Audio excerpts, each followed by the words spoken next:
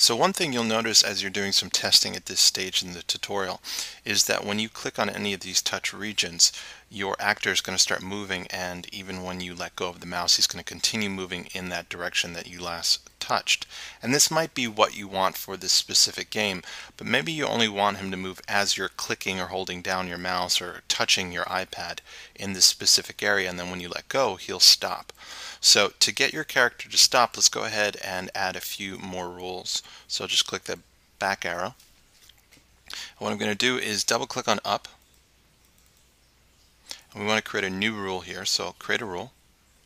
And you notice for this first rule we had the following. When touch is pressed, we want to change the controls attribute to up.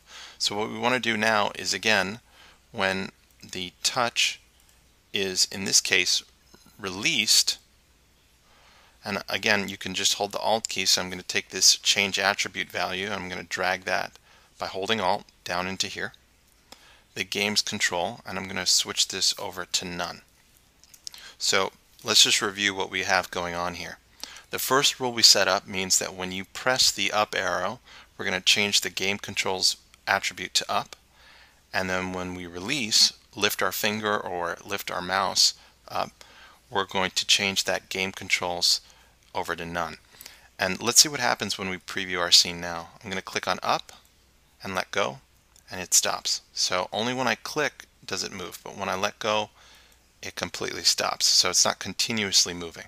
So let's go ahead and apply this rule to our right, down, and left actors as well. So what I'm going to do at this point is I'm going to click on this rule that we just set up, which was the once we release, go ahead and switch that attribute to none. Make sure it's selected, and I'm just going to copy that. So I'll hit Command C for copy. Click the back arrow. I'll double click on right. Click in this empty area here, and then Command V to paste that.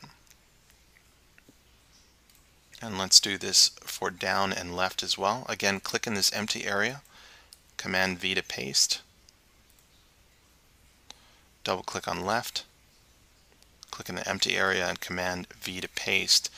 And then if I preview this, you'll see that all of these buttons are behaving exactly the way I want.